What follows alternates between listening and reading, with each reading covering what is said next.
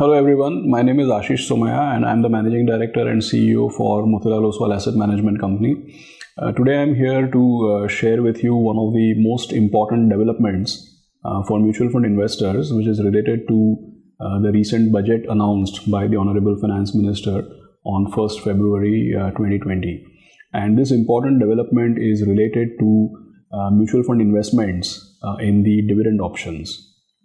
As you might be aware, in this budget, one of the most important initiatives was that the dividend distribution tax, which was deducted on mutual fund dividends, may it be debt funds, may it be equity funds, there was a dividend distribution tax which was being deducted each time your fund house paid a dividend to you. Now I'm here to talk about dividends on equity funds.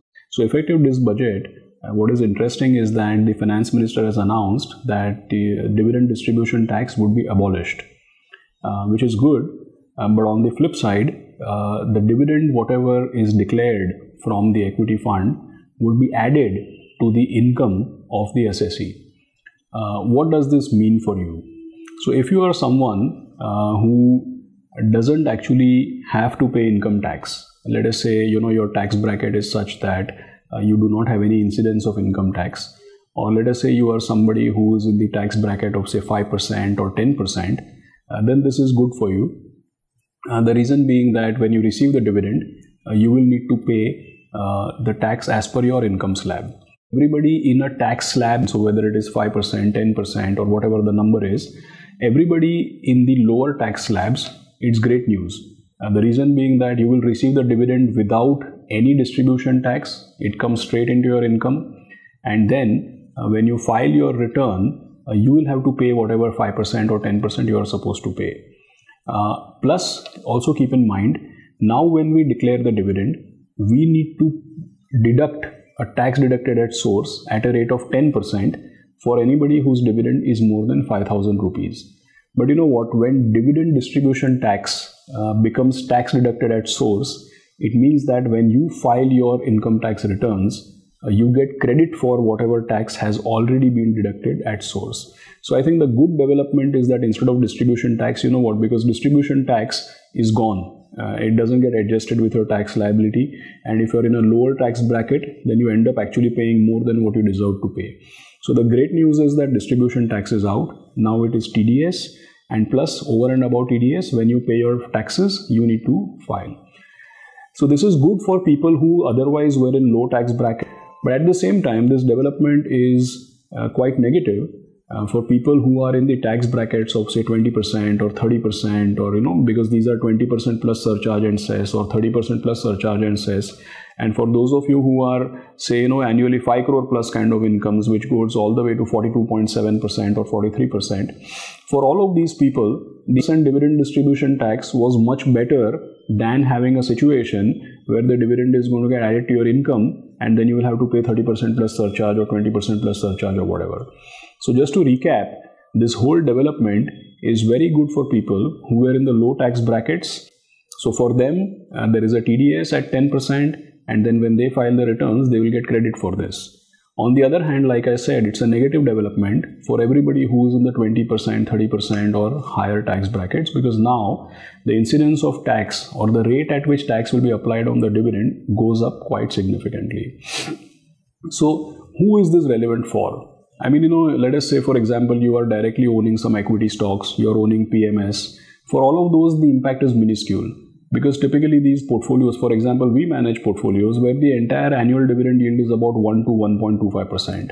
Now on 1 to 1.25%, if your actual tax goes up from 18% to say 30%, the difference will be 0.1%, 0.2%, those kind of very tiny numbers. But where is this a big impact? It's a big impact if you are actually taking, let us say, you have an equity hybrid fund, or you have dynamic fund, where you are actually, or some equity funds where you're actually taking a monthly dividend, or you are taking an annual dividend which is quite sizable.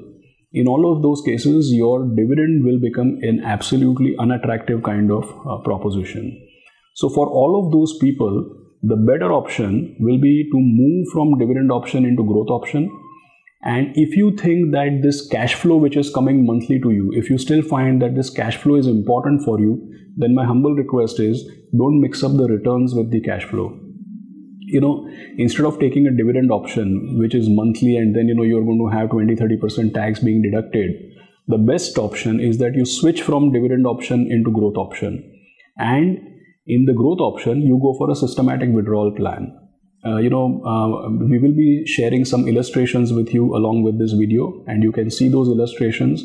Through those numbers, you will clearly understand that if you go for dividend option, then there is a tax on the entire dividend which you earn. On the other hand, if you go for a systematic withdrawal option, what happens is that each month a certain amount gets redeemed from your investment, and when that investment is redeemed, a certain number of units obviously get redeemed.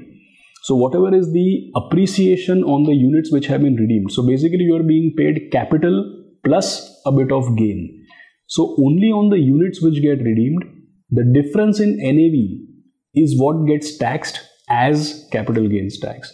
So while capital gains on a long term is only 10%, on top of it you are only paying on the NAV change on the units which get redeemed. Hence, through these illustrations, what you will find is that systematic withdrawal plan with the growth option is a far superior option than actually taking dividends.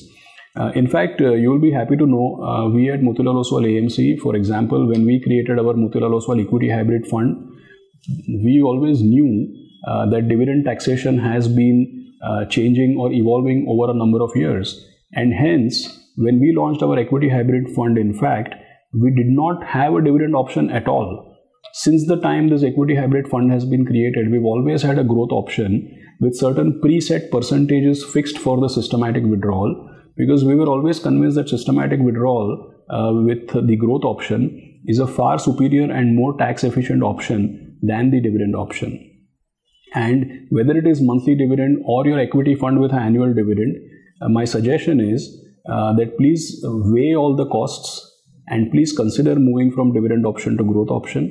And like I already explained to you, if the cash flows on a regular basis are important to you, even then, please move from dividend option to growth option. And if you need the cash flows, then please register a systematic withdrawal plan. It will be far more tax efficient and it will definitely enhance the productivity of your investment. So this is what I wanted to share with you. Please consult your financial advisor before you make any of these changes. But yes, we find it important to share it with you because it is important for the efficiency of your investment. So thank you for listening me out, and please look at the illustrations carefully. Mutual fund investments are subject to market risks. Read all scheme-related documents carefully.